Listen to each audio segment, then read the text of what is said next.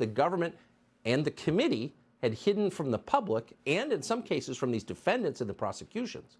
They did this on security grounds. Those grounds were bogus. We proved that. The footage, when we saw it, proved the government had been lying about what happened inside the building on January 6th. And as we just showed you, they lied about Jacob Chansley, the so-called QAnon shaman. He was not the only one. But in the tape that we showed you just a second ago and 2 weeks ago, Chansley is seen walking around the inside of the Capitol with the police escort. Police lead him to the Senate chamber. Now, you were not allowed to see that footage because it painted a very different picture from the myth they had been force-feeding you on television for 2 years. Chansley's lawyers didn't see it, it turned out. The judge who sentenced Chansley to a life-destroying term in prison was not able to see it.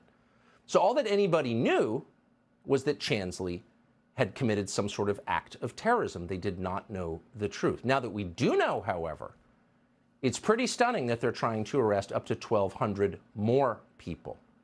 Now, whatever you think of Jacob Chansley or Donald Trump, if you cared about civil